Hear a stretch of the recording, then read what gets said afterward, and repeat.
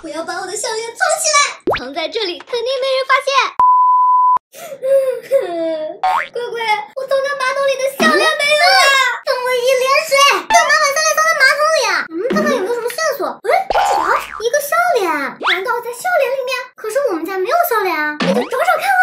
这里没有，这里也没有，这边都找过了，也没有。去外面看看。找到项链了，捏捏看。有纸条，一共有4张纸条，每张纸条上都画着奇奇怪怪的东西，这该不会也是线索吧？去找找看。这个东西怎么长得奇奇怪怪的？还有脚，难道是小鸡仔？藏了什么？空的。这个形状也不对啊。豆豆，长长的尾巴，还有2只小脚，不就是豆豆吗？让我来看看你的宝贝在哪儿。诶，在这儿，掏出来是一个笑脸表情球。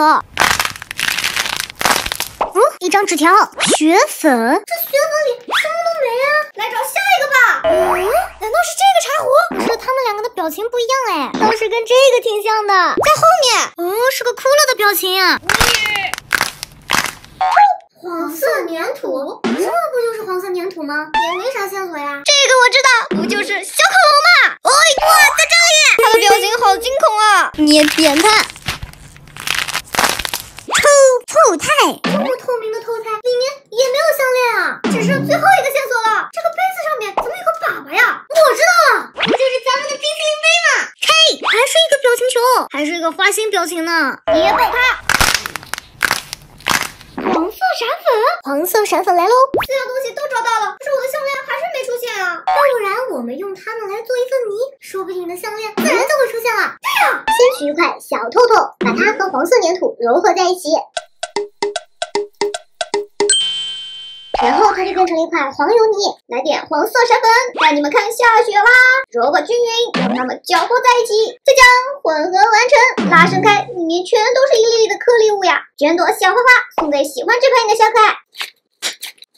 全都做完了，我的项链还没出现啊！这个谜看起来怎么那么眼熟啊？好像我们吃的榴莲肉了，看着我也饿了。榴莲，果然在榴莲上面，我的项链找到了。上了，干嘛呢？快点！干饭了！等我，我来了。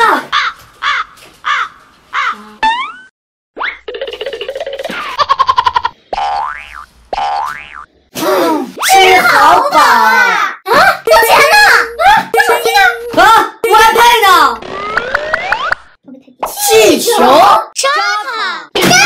又是纸条，根据碎片寻找彩虹，就可以找到小偷。是哪个小偷把我们的 iPad 和钱偷走了？可不能原谅他。一共有6张线索，我要来找2个小动物的，那我就来找小方块的。这个也太可爱了吧！寻找线索，走起！这难道是叮当猫里的胖虎？不对，它有牙齿，和小鳄鱼的牙齿也不一样啊。竟然是小恐龙，它还踩着2个彩虹呢，一下子就找到2个彩虹。赶紧来看我的线索，3个小方块，好像很眼熟啊。难道是他们3个？看着也不太像啊。咱家哪里还有小方块啊？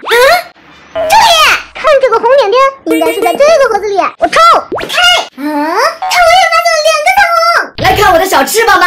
哎，这个简单，只要找出家里带翅膀的不就行了吗？难道是恐龙的小翅膀？哎，这也不像啊，又小又圆的翅膀。哦，我知道了，嘿嘿嘿，在这里，看看这小翅膀是不是一模一样？拿开，彩虹果然在这里。我怎么就找到1个彩虹呀？来看我的吧，是一只可爱的小猫咪。可是咱家有养猫吗？没有啊。那这是什么东西啊？小猫咪，你快出来吧！喵！小鹿，你在干嘛呢？我在数猫鱼啊。猫不就在这儿吗？这有一群猫，我竟然没发现。彩虹就在它边上，成功获得3枚彩虹啊！你们帮我看看，这是个啥呀？窗户，去看看。它跟窗户长得明明一点都不像。难道是柜子？柜子上面也没有圆形啊。乖乖，你看这花挺香的。难道是这个？彩虹出来，果然在这里。我也集齐3枚彩虹喽。我还只有1个彩虹，嘿嘿，但是我还有一个线索哦，这个可可爱爱的，难道是个小熊吗？小可爱们，你们说它俩长得像不像啊？像！我抽！哇，有2个彩虹哎，看到没？我也有3个彩虹了。我捏，双彩齐下，我的耳朵都要怀孕了。有东西，抽，3个袋子，赶紧来看我的彩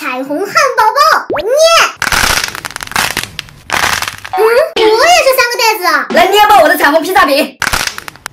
哎，我也是3个袋子，袋子里全是奇奇怪怪的一些碎片。据我福尔摩鱼的观察，这应该是个拼图。那咱们把它拼起来吧。我拼，再拼，最后一张。可是这个脏不拉几的，根本看不出来啊。哎，我们放到水里面泡一下吧。该不会泡坏吧？算了，死马当活马医了。我泡，这个方法真的有用吗？哇，太神奇了吧！竟然真的出现了。真凶竟然是土豆，果然是你。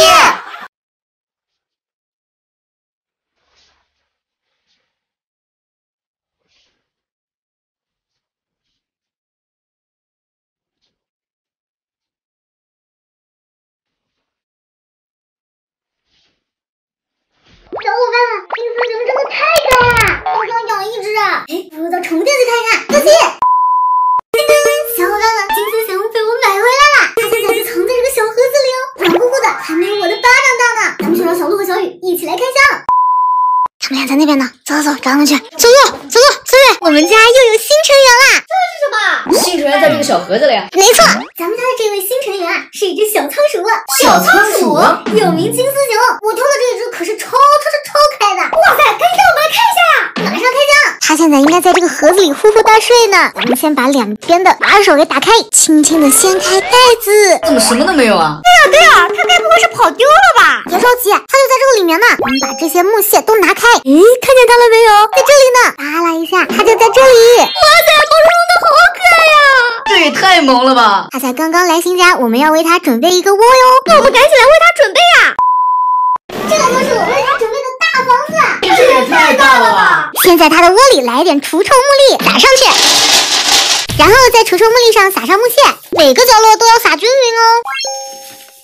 哇塞，小山住的也太豪华了吧！我也想住进去。已经铺了厚厚的一层木屑了，然后再来铺一层保暖纸条。冬天这些纸条会让鼠鼠们更暖和哟。保暖纸条也铺满啦，接下来再来撒一点保暖小棉球。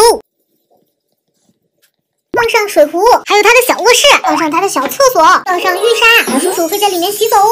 盖上被子，放上它的小跑轮，小山就可以在上面运动啦。最后就是它的食物喽，放进去。现在整个家就已经布置完成啦，可以把我们的小山放进去喽。它拿出来，小小的一只，特别乖哦，眼睛还亮亮的呢。把它放进它的小窝里，猜猜它现在要到哪里去呢？奇怪，它怎么一动都不动啊？看，它要到它的窝里去了。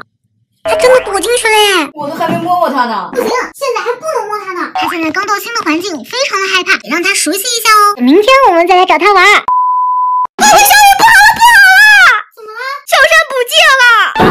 早上我一来就发现这个门被打开了，这个窝里面到处都找不到小山的身影，会不会是在它的小窝里啊？小窝里也没有。它会不会是在洗澡啊？可是它的小浴室里也没有啊。它该不会是藏在木屑里面了吧？赶紧翻翻呀！这木屑里都没有啊，哪儿都没有。怎么办？小山越狱了。那我们到家里其他地方找一找吧，要不然先去厨房找一找。厨房里有吃的，说不定小山在这里面找吃的呢。面包这里没有，肚子这里也没有，冰箱里面也没有。厨房没有的话，它该不会跑去阳台晒太阳了吧？今天也没出太阳呀。该不会跑到洗衣机里去了吧？没有，难道是在货架上？仔细找了一下，也没看见它的身影啊。难道是在厕所里啊？不会吧？它又不吃屎，它在厕所干嘛？小山到底去哪了呀？小伙伴们，你们知道吗？我知道了，他肯定知道小山在哪里。谁啊？就是土豆呀。土豆，你知道小山到哪去了吗？这个土豆说什么了呀？土豆说豆豆知道小山在哪里。豆豆，你知道小山在哪里吗？哦，原来是这样啊！我知道了。豆豆说什么了？他说小山就在他的窝里。他说小山就藏在水壶底下。原来他一直藏在这个水壶底下的小洞里。把水壶拿开，果然在这里。原来小山根本没有越狱，他一直都在案发现场。你也太狡猾了吧！差点把我们给吓死了。